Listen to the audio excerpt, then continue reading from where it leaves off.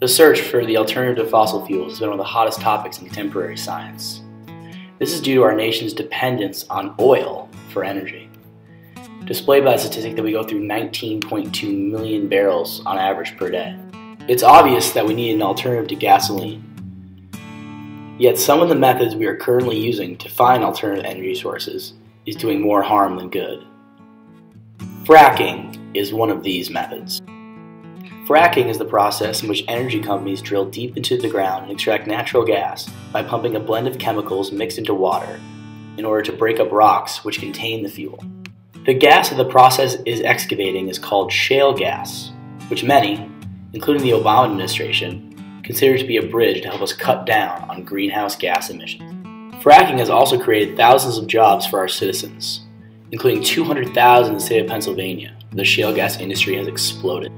Yet although fracking seems great, dig a little deeper and you find how damaging the process can be.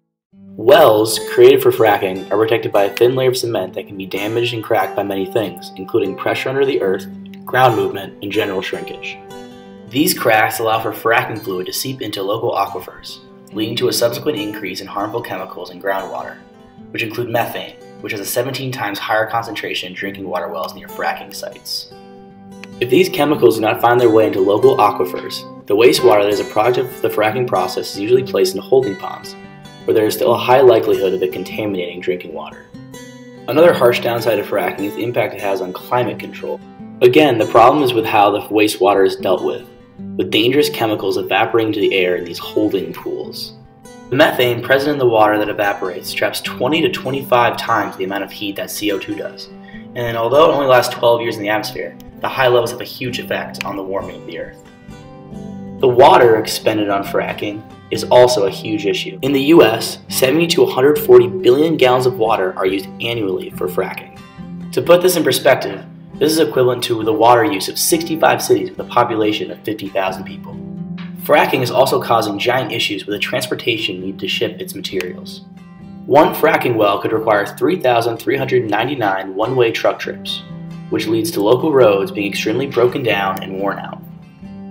This can lead to huge costs for the taxpayer, as seen in Arkansas, where they estimate that the damage done to the roads will cost an upwards of $450 million. The impact fracking has on human health might be the most disturbing. Some of the chemicals released into the atmosphere, including benzene, carbon monoxide, formaldehyde, and many others, are harmful to human health. They are known to cause organ damage, birth defects, and even cancer.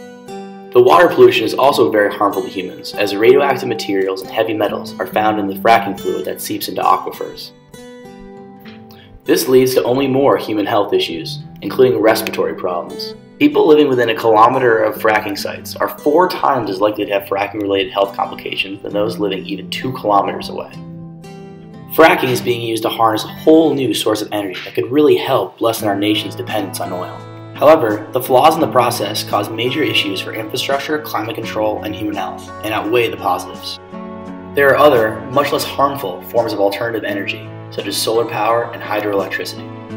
Fracking must be stopped, and we need your help.